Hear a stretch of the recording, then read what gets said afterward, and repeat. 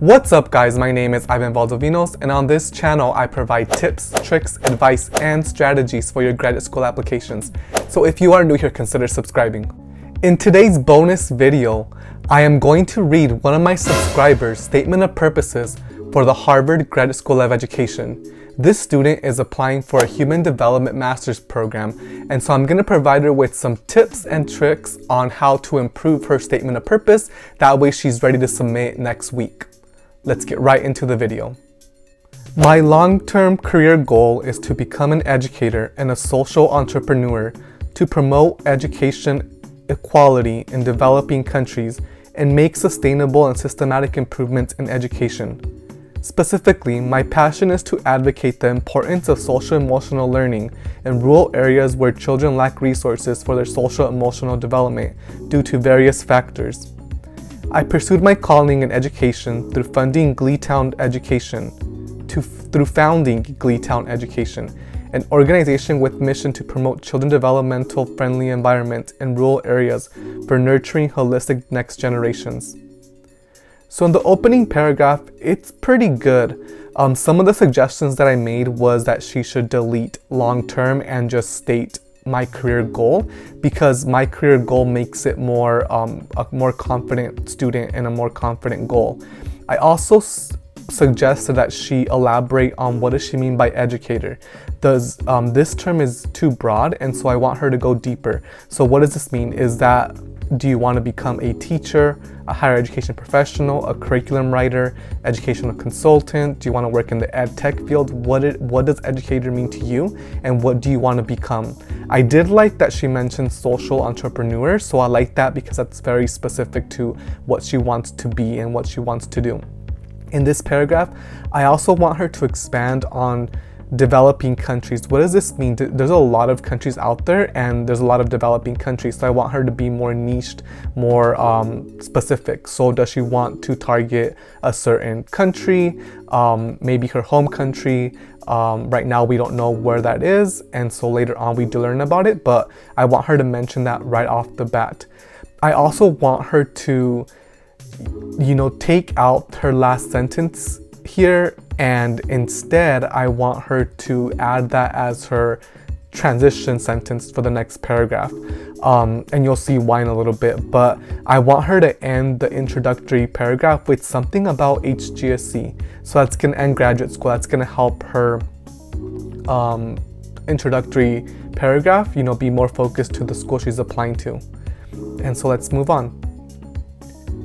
By collaborating with local governments and schools, Gleetown hosts free summer-winter camps for rural students and designed SEL curriculum and activities, and an ignored portion in education curriculum in China for promoting human development. In the summer of 2016, I met my 4th grade student Yuhend Liu. Before we started the camp, his teacher reminded us Yuhend might need extra attention because of his abnormal behaviors and poor academic ability. However, as we spent more time with Yuhend, I found his unusual behaviors were caused by a vicious cycle. Due to his father's abusive behaviors and domestic violence, he became hypersensitive, vulnerable, and unable to control his emotions appropriately. Thus, he always resolved conflicts with others in an aggressive way, and his classmates deliberately alienated him. He was not willing to pay attention to coursework since the school life seemed unappealing and miserable to him. His poor academic performance and interpersonal relations made his teacher label him as a bad student, which further deteriorated his relationship with other students.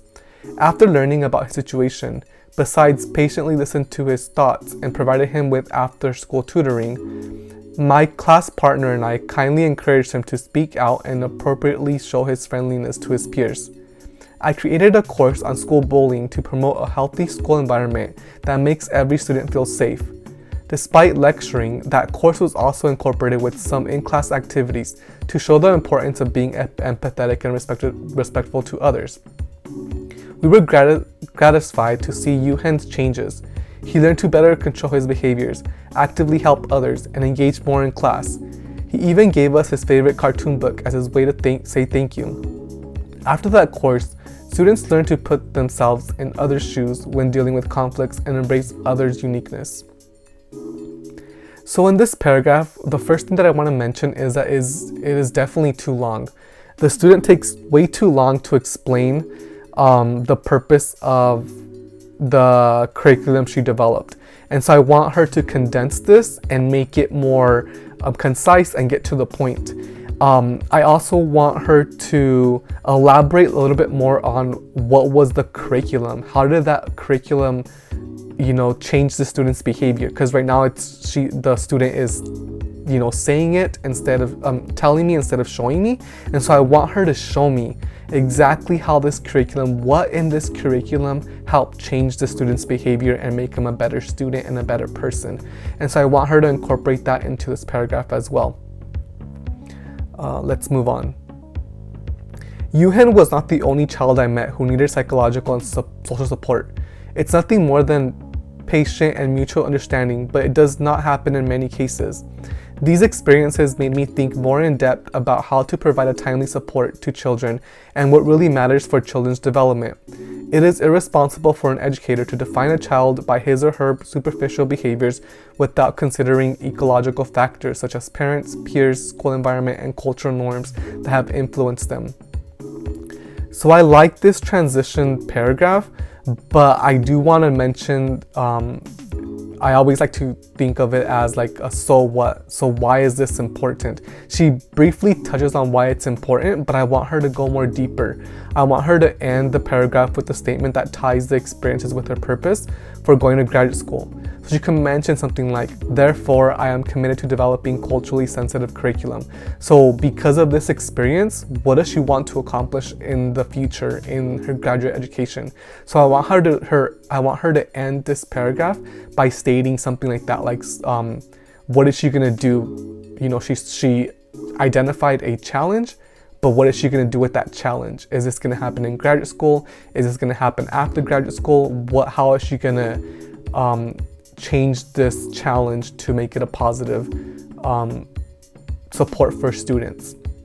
So maybe I would encourage her to combine these last two paragraphs and add that touch at the end. All right. Throughout my work at Gleantown, I became more determined to promote SEL in rural areas because stories of local students and families reminded me of my childhood.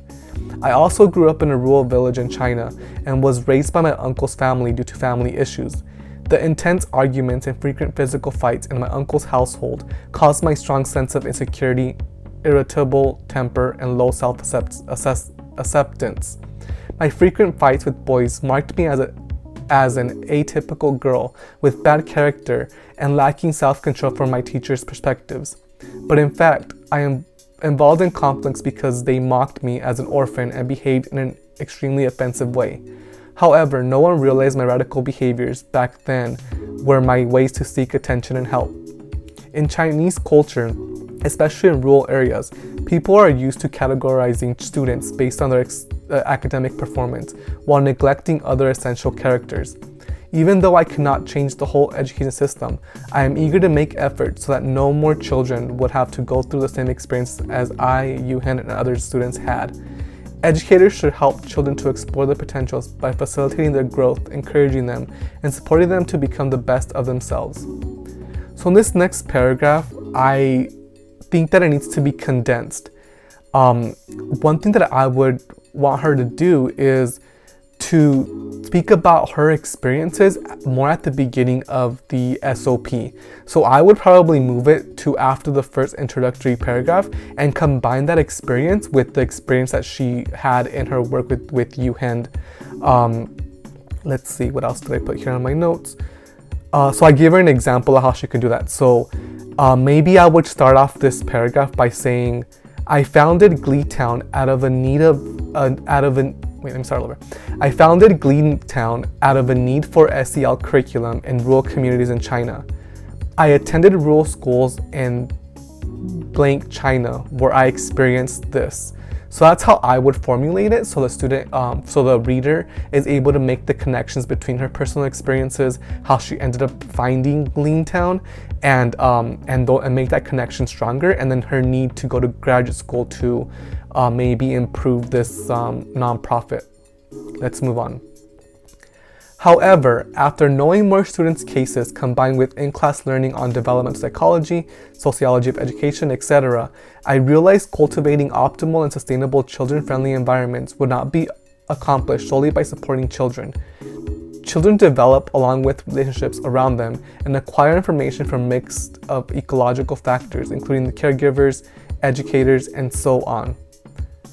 My teams and I at Gleantown then took actions to improve our curriculum designs for bringing impact. Through conversation with parents, I understood the concerns better. For example, their stressful work lead to insufficient patience and energy to deal with children after work. Their childhood experiences hinder their effective communication and quality companion with their children. Besides hosting camps, through research and self-educating, I designed parenting workshops on topics like expressing love and caring, spending quality family time, listening and communicating effectively with children. During conversations with teachers, they elaborated the dilemmas of intense workloads and supporting children. Due to the limited school budgets, some teachers would have to be responsible for both teaching and administrative work. Even though they are aware of the importance of children's psychological health, they don't know how to intervene and support scientifically. We then started to build online courses so that children have access to materials independently. We transformed our courses into downloadable toolkits so teachers could easily blend into their existing curriculums. These experiences made me rethink how we as an NGO can bring systematic changes from multiple perspectives. So in this next paragraph, I really liked it. I think that she starts to get into her niche. No one else is going to be talking about Gleantown or some type of nonprofit that they founded besides the students. So this gives a unique perspective to the student, and it gives them a unique niche to who they are and what they want to accomplish in graduate school. My only suggestion here would be to, instead of saying besides hosting camps through research and self-educating, I would put my experiences with these families led me to design and develop, because as it stands now, I don't like the term self-educating in itself. You have these experiences already. You want to be confident. Right now, you're not sounding confident in what you're saying. So you want to change your wording to sound confident and sound like you know what you're doing and that you're somewhat of an expert, but still need to refine those skills. So I want you to change that to that statement. Let's move on. Although Gleantown has scaled to over 180 volunteers, 7 partner schools, and over 1,800 students, we are still far from bringing scalable and impactful influences. I encountered many practical challenges when trying to design programs that can both interest children and engage different stakeholders. For example, how to design attractive programs for parents to participate while also interesting to students, how to provide personalized learnings for different students, etc. To accomplish Gleantown's mission and my long-term goal, I shall further improve my professional ability in education. Harvard Graduate School of Education is an ideal place for me to learn and thrive. So in this next short paragraph here, I think you need to rewrite your questions here and put them into statements. It's going to make it a more powerful piece if you identify these challenges in a statement format versus the question format. I would also like you to describe how HGSC resources will help you address these challenges. You might want to include a concluding sentence here describing how you're going to be able to address these, or maybe later on in your SOP, you can talk about how specifically you're going to address these problems. I also, okay, next paragraph. In 2017, I was invited by a friend from HGSC to share Gleantown's journey in advocating education equality. After the workshop, they invited me to join the Harvard China Education Symposium. That year, I started visiting Longfellow Hall every week to assist in hosting workshops, together with other HGSCers. We hosted the yearly symposium for over 300 students. As I learned more about HGSC, I'm drawn to the Human Development and Education program at the Harvard community. So a couple of notes here. I want you to define invited to what. I don't get, at the end I do see a workshop, but what were you initially invited to do and who was this friend? So I would mention the friend's name first of all, and then maybe put like an HGSC alum, and then you want to talk about what they invited you to where they invited you to, because right now I don't know where. Is this like a Harvard sponsored workshop that you went to? Was this a class presentation? Was this a small group of students? Like, what was this invite? I don't get what you were invited to. You also want to discuss what was the type of workshops. You said you hosted a bunch of workshops, but what were the workshops on? Were they just focused on this Harvard China Education Symposium? What was this workshop? And then finally, I want you to change a little bit. So I want you to add, let's see, where was it at? I want you to add and interacted with HGSC students and faculty. I knew that HGSC was the ideal place for me to develop as an educational researcher and social entrepreneur in order to transfer the lives of rural students in China and beyond. So I want you to add that statement to here, to this paragraph here. I also thought that this last sentence here was just thrown in there. Throughout the piece, I kind of forgot that you wanted to be in the Masters of Human Development and Education program. So I want you to weave more pieces about human development and education into your piece. Mention those words throughout the SOP, because I forgot at the beginning and now you reminded me, so that's a good thing, but I want that to come across more at the beginning as well. Let's move on. I believe the learning experiences at Harvard can equip me with the cross-disciplinary knowledge and the necessary skills to become an educator who can strategically deal with uncertainties and combat challenges in my long-term career. The HDE program will allow me to explore the diverse influence of ecological factors on children's development. I am thrilled to learn from distinguished professors at HGSC. Specifically, I am looking forward to taking Dr. Richard Weisenberg's class, Making Caring Matter, or Making Caring Common, to understand how to better cultivate children's pro-social behavior and sense of social responsibility. I also want to take Dr. Fernando Reimer's course, Educational Innovations and Social Entrepreneurship in Comparative Perspectives, to learn how to scale Gleetown. So a couple of minor notes here. So I want you to use the previous concluding sentence as your introductory sentence for this paragraph. I also want you to reword becoming an educator, because that is too vague. This little sentence here is too vague. You want to reword to make more specific. You also want to avoid using acronyms like HDE, especially because at the previous sentence you didn't put a parenthesis here saying HDE. I would also mention a professor who conducts research on ecological factors of education, because that's what you've been talking about throughout your piece, and you don't mention that here or how you're going to be able to address that through these courses. I also want you to delete up here and just put Scale Gleetown. Let's see. And then I want you to end this paragraph by saying, to learn how to scale Gleetown to make a greater impact on the lives of rural children in China and beyond. That's going to help it tie back into your mission and vision of who you want to change education for. Let's move on.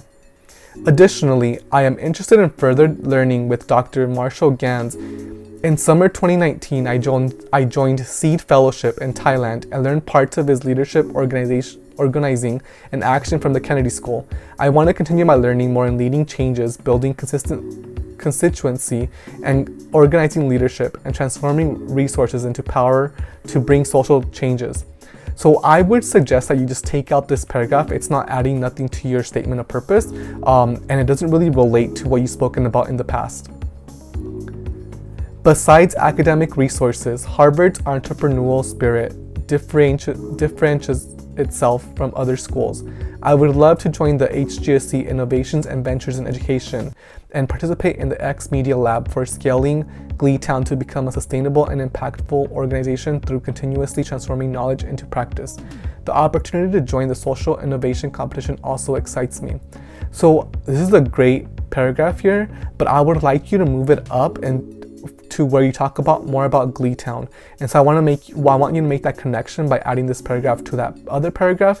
And I also want you to remove the word, let me see, words like believe, oh wait, let's make paragraph. Alright, let's move on to the last paragraph. I believe HGSE is an excellent place to push my limits, both as a student to enrich my knowledge and as an NGO founder to make more significant impacts.